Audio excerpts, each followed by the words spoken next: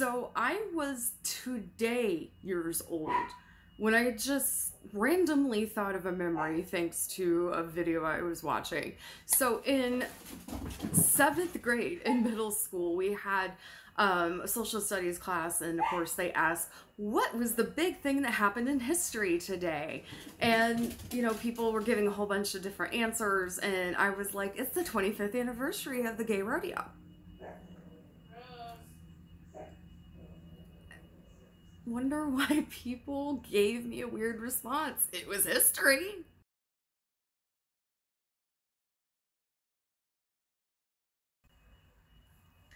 Hi everybody, welcome back to my channel. Thank you so much for clicking on this video today. If this is your first time here, welcome. Please think about sticking around, liking, commenting, subscribing, and sharing. I see a lot of you who are watching my videos, but y'all need to subscribe, please. It helps me out tremendously, so take a moment and hit that subscribe button. I am trying to get to 1,000 and I'm getting closer every day. And thank you for everybody who has taken the time out of their day to just hit that subscribe button.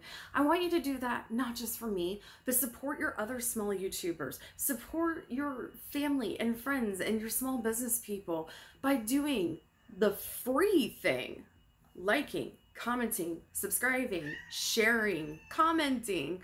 This is 30 seconds out of your day to be able to really help someone out. And you really are supporting people, small channels, and businesses. I have cats and dogs that I have to put through college, people. So take a moment to do that. So today we are going to talk about the subject, I was today years old when I learned ... Now this is something that has been popular recently. I've seen several different versions of this. Like today years old, I'll give you an example that in FedEx, there is actually a triangle or a arrow that points towards a direction inside of the negative spaces of the word FedEx. I didn't know that for a very long time until somebody pointed it out. And now I'm like, oh, okay, now I see it. So I was today years old when I found that out. So what I did was collected some I was today years old from the queer community, or things that I am shocked that people didn't know. So this isn't necessarily me saying I was today years old. This is stuff that I've collected. But before we go on, we are going to have a quick ad from Fiverr. So if you guys have never been on Fiverr.com, please go and do that after you watch this video. You can find anything on Fiverr. And Fiverr literally means $5. So you can get several different items or services that you were looking for only $5. That's cheaper than a cup of coffee, depending on what type of coffee that you're getting. And you can get expert advice, or you can get some very unique items, or you might get someone like me who has some awesome stuff to offer there. It's like, you know, Etsy, eBay, and e-learning all in one for $5. So go to www.fiverr.com and check it out. All right, so there is no order. I have a top 10, but I didn't do, you know, 1 the best, 10 least, whatever. Let's just go and we will talk about I was today years old when I learned. Number 1. Pirates were gay. I can't believe I have to say this out loud, but for some reason, people don't seem to understand that when you put a group of people on a ship, or you put a group of people in a solitude situation, they're gonna do the hibbity-jibbity. It doesn't matter what gender identity that you have at all, it's gonna happen. And in fact, gay marriage was known about, and it actually happened between pirates. And the term was, and please forgive me if I'm not saying this correctly, melee. Was respected between the community and the people on the pirate ships, that these two people were in a union of marriage. That meant that they shared everything. They were viewed as a couple, or legally one person. So if one person passed away, the other person would inherit to everything. They could also be attentive to each other's health care and things like that. So very, very modern concepts that happened a long time ago. However, they were more open about it back then than they are today, or at least we're getting better. But the pirates back in the day were gay. There were also women pirates, guys. Women. So I hope you kind of throw some of those notions out of your mind. But then if you really think about some things like, you know, Peter Pan, even though that's probably the most disturbing story ever, that Captain Hook and his men have been stuck in Neverland for a very long time with each other. And there's some smee going on there. All right. Number 2, lavender marriage. Lavender marriage was a term coined by a newspaper in the 1930s and was used until Stonewall. This term was used to indicate a person who was queer. Now, a lavender marriage was something that was created by movie studios like MGM to be able to marry several of their people who were gay, queer, bi, you know, the whole gamut. So you would have 1 or 2 willing participants who knew about everything, you know, knew about each other's sexual identity and orientation, get married to be able to pass as straight. But they both knew each other's histories. One might have been straight, the other one was gay.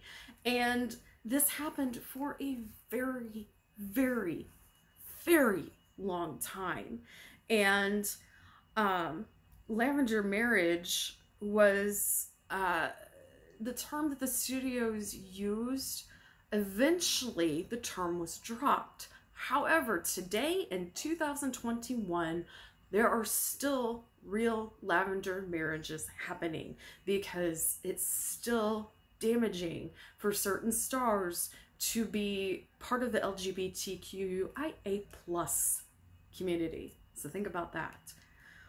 Number 3, the green M&M and the brown M&M are in a relationship.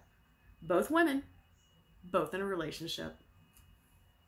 I didn't know, people didn't know that.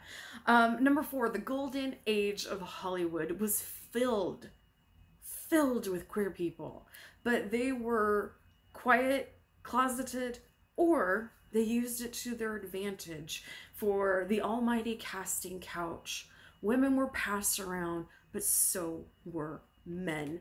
And yes, some of these people were willing participants in their own demise, and this is a whole other topic of conversation, but I'm talking about people who are willing participants and who were willingly sleeping with whoever to be able to get to where they wanted.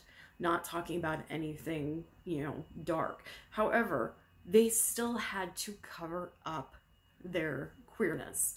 And several people who are huge megastars are identified as queer, even though history is trying to erase that. So people like James Dean, Marilyn Monroe, Cary Grant, Rex Harrington, Danny Kaye, Kathy Hepburn, and many others, oh, Elizabeth Taylor, were queer. But it wasn't talked about, or it was the worst kept secret. The thing is, people knew about this. It just was denied, denied, denied, denied. In fact, there is information that has come out recently that the reason James Dean died that day is he was getting a happy ending. Yeah. And there are several books out there for you to take a look at and see if that is the case. So just putting that out there. Number 5, Stewie Griffin from Family Guy is based off of Rex Harrington. Now, if you guys don't know who Rex Harrington is, go take a look at him and you will automatically see the similarities between Stewie Griffin and Rex Harrington. And while people have speculated about Stewie Griffin's sexuality for a very long time, Seth MacFarlane has made it very clear that he is gay. So, you know, just let you guys know there is gay cartoon characters out there. Number 6, The Rocky Horror Picture Show. Now, this is a cult classic movie. Everybody has seen it. And because of the time it was made and the extremely low budget, there was questions about this particular color. However, there is no denying that Dr. Frankenfurter is wearing a triangle. Now, it is supposed to be a red triangle, but it comes across pink in some movies. It comes across as red in other viewings. It just depends on what version you have, or if it's, you know, cleaned up, a little bit of HD, whatever. But the point is, this triangle is supposed to be there, and it is very symbolic. So the triangle that is red upside down was an indicator in Nazi Germany concentration camps to show that this particular male is gay. So in Rocky Horror Picture Show, they took the power back and placed a red triangle right side up to indicate no fear and pride instead of fear and death. So that was a very purposeful thing to have in there. And now that you've learned the meaning of it, it's a lot deeper, darker, but a more thought-provoking than most people have ever thought. And I was today years old when I learned that. So number 7, the colors of the pride flag in the beginning, the original pride flag, were a bit different. But did you know what the colors meant or still mean on the pride flag? Let me tell you. Pink equals sex, red equals life, orange is healing, yellow is the sun, green is nature, turquoise is art and magic, blue is serenity, and purple is the spirit. It actually has a very beautiful meaning. And while people like to be upset that the rainbow has been used for pride, there isn't anything more beautiful than that. It is a promise of a new, beautiful life. And once you start living free, you earn the stripes of the rainbow. Number 8, Harley Quinn, yes, that Harley Quinn, and Poison Ivy are officially an item. People have been going back and forth about this for years. But eventually, DC Comics has put out that they are, yes, indeed, a couple. And now they have several adventures together as a couple.